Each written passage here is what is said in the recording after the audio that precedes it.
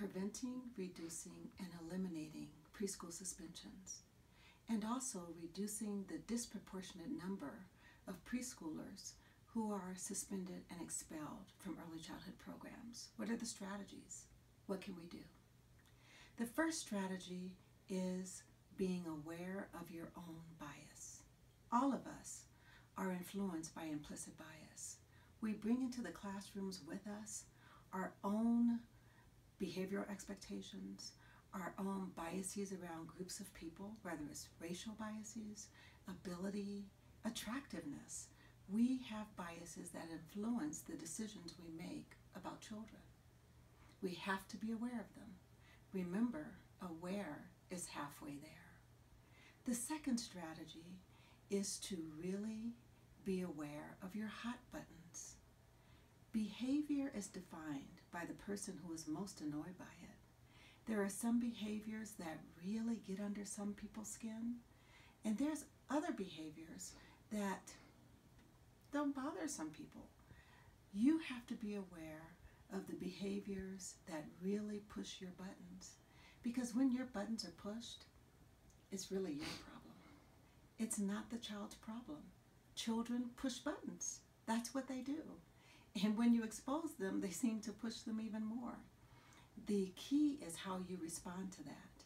And how you respond to your buttons being pushed depends on how aware you are of your hot buttons. The next strategy is really knowing your children. You have to develop a personal, authentic, loving, caring relationship with each and every child in your classroom. And when you do that, you're aware of the behaviors that are triggered by certain events in the classroom.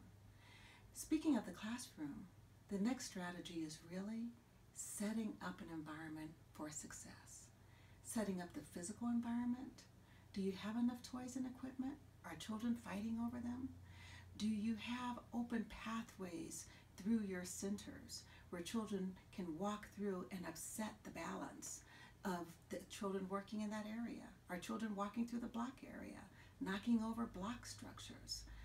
The other part of the environment is set up in the rules and the expectations. Do children really know what the rules are? Have you taught them the rules? What are the rules? Do you reinforce those rules throughout the day? Do you reinforce those rules consistently with each and every child? Then, are you teaching pro-social skills? Do you teach children how to behave? Do you work with families and ask them what are your behavioral expectations of the child and incorporate that into your classroom? Do you teach children how to make friends? Do you teach children what to do when they become upset? Do you teach children how to manage those strong, intense emotions? Because if children don't know how to behave, then our job is to teach them, not punish them, not kick them out, not send them home for the day, but to teach them. However, we can't teach them during those critical hot points, not when they're most angry, because then they can't hear you. Can you imagine someone trying to teach you how to react when you're already upset? No, that won't work. It won't work for you, and it doesn't work for children. The next strategy is to know where to go for help. First, engage in training that will help you in managing challenging behaviors.